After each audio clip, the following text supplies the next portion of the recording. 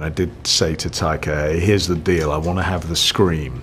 And if you see the video, you'll understand what I mean. I said, I want to have that scream in the film. And I do understand, but that deal wasn't kept because it was again, something which was just a little too extreme. What a movie. Ah, wonderful. Amazing. What goes into consideration when you're considering taking a comic book movie role? You know, really for me, it was Taika. I'd loved Thor Ragnarok, as did my family. We also all loved Jojo Rabbit. And then I had worked with Natalie, wanted to work with Tessa and with Chris. And, you know, there was, so it comes down to that, really. I just went, great, love the script, love Taika's description of the villain. Let's go do this.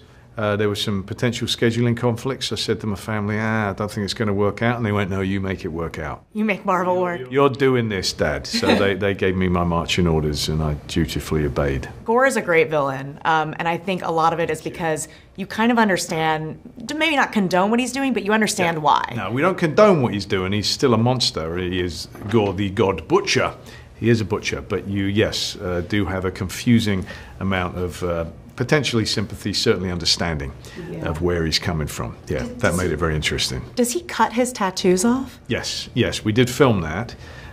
We filmed an awful lot that you don't see, but I think it was considered to be a little bit too extreme. Oh, gotcha. Okay, a lot of people were like, we need more gore.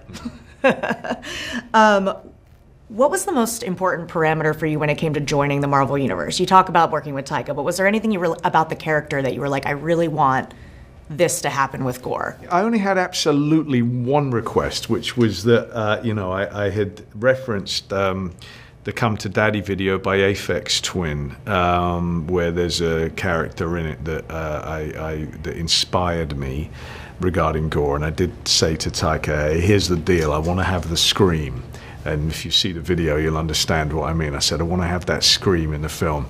And I do understand, but that deal wasn't kept because it was again, something which was just a little too extreme, I think, perhaps, for the PG-13.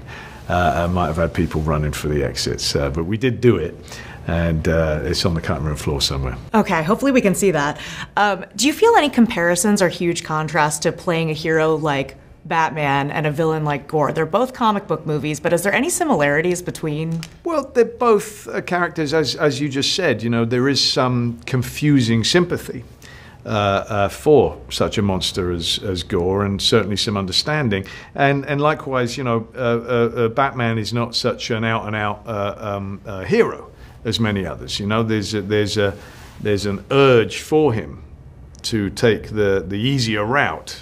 And letting his darker emotions take over. So that's the great fascinating conflict, you know, within Batman himself. So the two of them do have these raging conflicts within them. Have you had the chance to see The Batman with Robert Pattinson? I have not yet, and my apologies to Robert for that. He's an absolutely fantastic actor, and I look forward to seeing it. I just don't see that many films. Yeah, gotcha. It's great. It's great.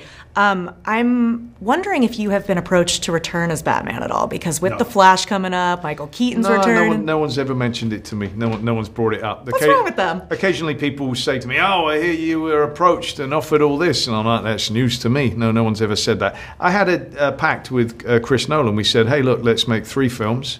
If we're lucky enough to get to do that, and then let's walk away. You know, let's not linger too long. So in my mind,